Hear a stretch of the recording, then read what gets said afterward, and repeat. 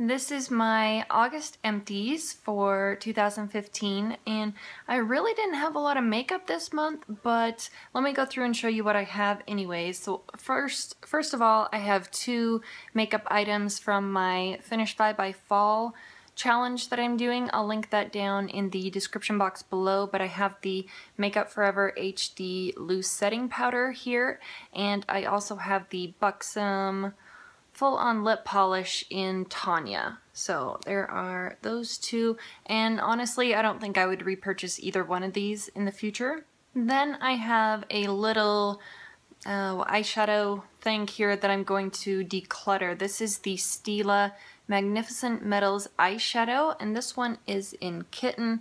I have hit pan on this. This has been in a couple of my favorites videos. That is it there. It's really pretty, but it started to dry out. It's really chunky. It flakes off the eyelids. So as much as I love it, I'm just gonna have to get rid of it.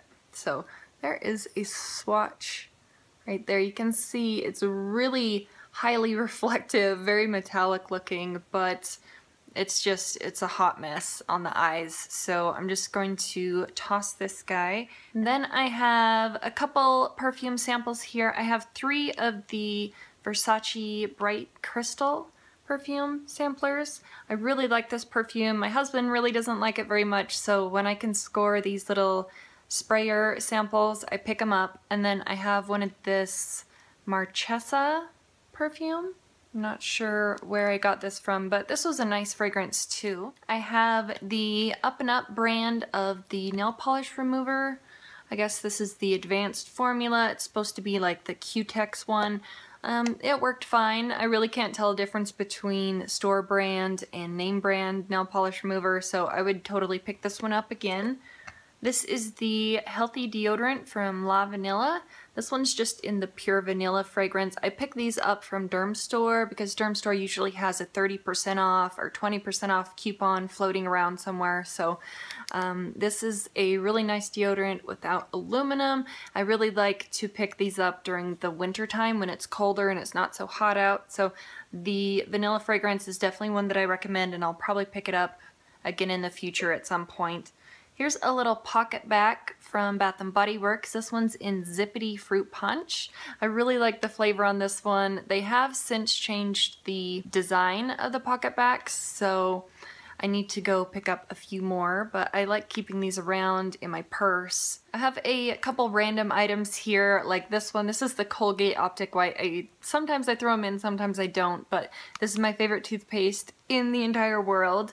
And then I also wanted to talk about these. These are from Crest. These are those white strips that you can put on your teeth to whiten them. I'll usually use them like once or twice a month because my teeth get really sensitive, but I wanted to mention these. These are the noticeably white strips. I would say out of all the white strips, these ones make my teeth the least sensitive. So if you're in the market for some of these and you have sensitive teeth, check these out. These aren't as expensive as like the professional Crest ones, so they're really nice. This is a little packet of Kleenexes, but the reason why I throw it in is because I keep this under my sink because I use them with these little Glam Glow pods.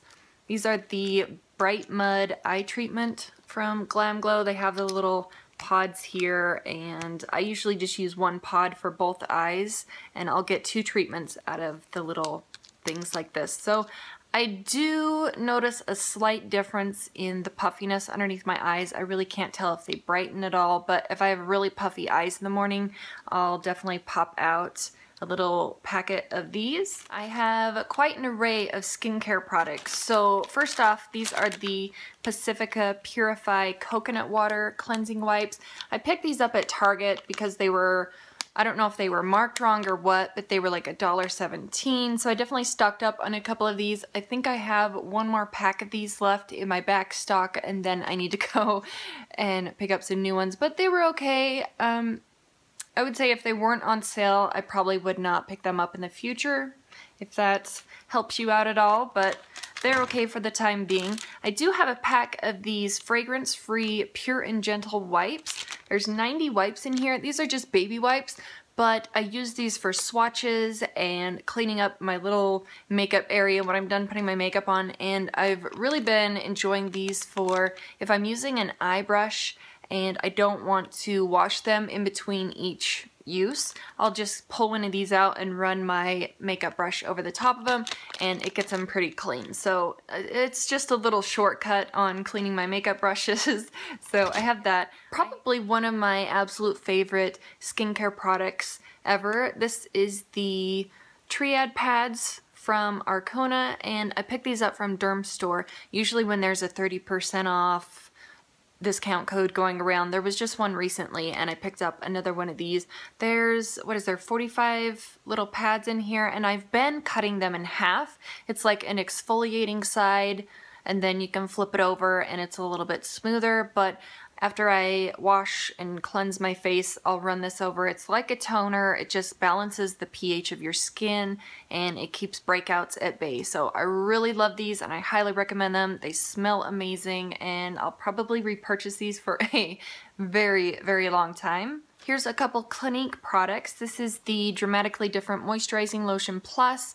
This is my all-time favorite face lotion. I use this daytime and nighttime. So I had to even take the top off and scoop out what was on the inside of this. So I cleaned these out because they're pretty expensive. I think they're $26 or $26.50 now, but always a repurchase. And then I have this little mini Clinique rinse off foaming cleanser. This was alright. It's probably nothing I would purchase on its own, but I believe this came with a gift with purchase from buying one of these face lotions, and it looks like there's product stuck up at the top, but it's actually opaque at the top and it goes clear towards the bottom. So I cleaned this one out entirely. It was alright. I have two little samples of the Fresh Black Tea Age Delay Eye Concentrate, and the reason why I have two of these is because it's $85, and over the past couple months I just have been switching back and forth between these samples and my regular eye cream. I'm definitely thinking about picking up this eye cream in the next month or two, but anyway, really love this stuff. If you haven't tried it out yet, pick up a sample from Sephora next time you're in there. This is the Biore Self-Heating 1-Minute Mask. These are really fun.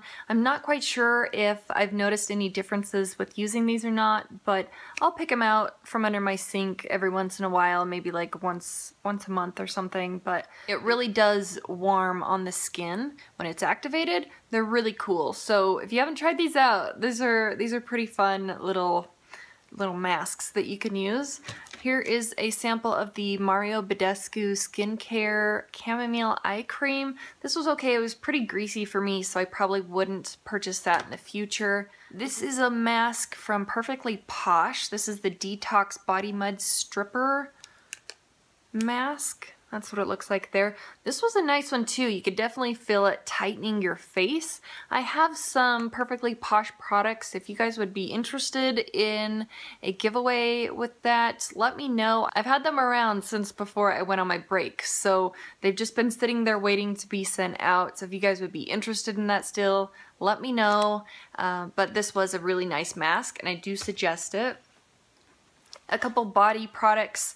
I have the Avani Dead Sea Cosmetics Spa Nourishing Body Lotion. This was interesting. It had a very, very strange scent, I guess. It was almost like a cologne scent, but the texture of the lotion really wasn't my favorite, so probably would not hunt this down in the future. I have the Saint-Tropez Gradual Tan In Shower Tanning Lotion.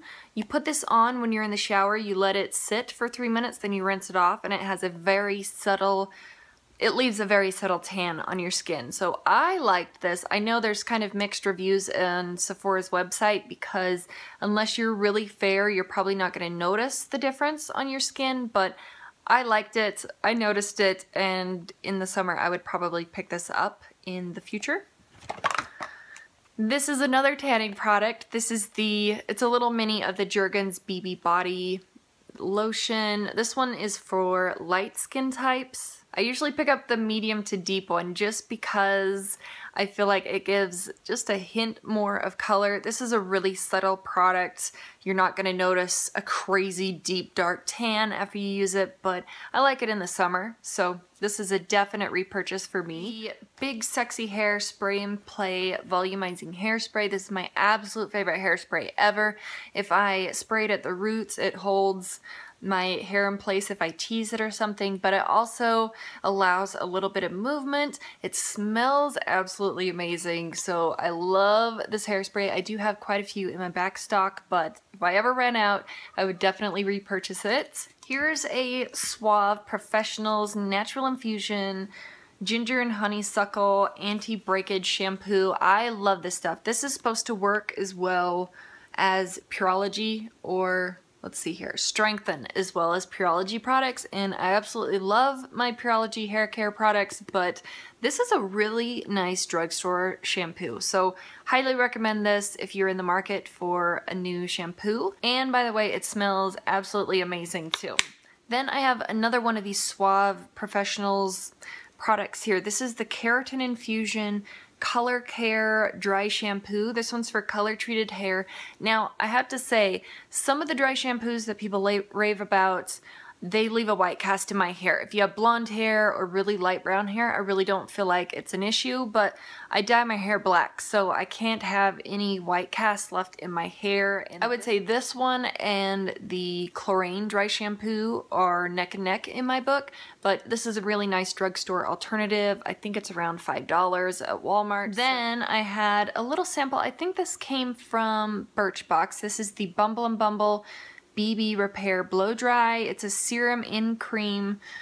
It's supposed to repair your hair when you blow dry it. This was a really nice sample. I would consider picking this up in the future. I think Sephora carries Bumble and Bumble products.